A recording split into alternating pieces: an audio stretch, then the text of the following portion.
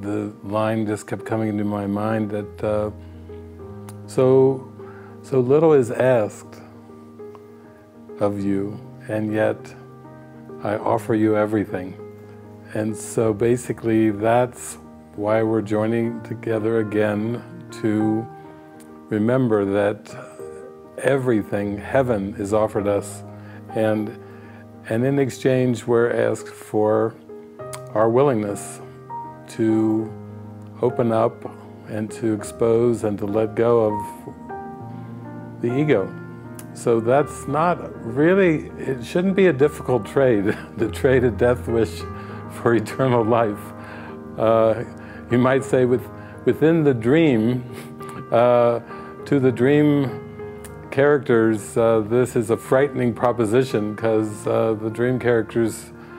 don't really know this, but unconsciously they believe that heaven is death and it's the end of the mini-me.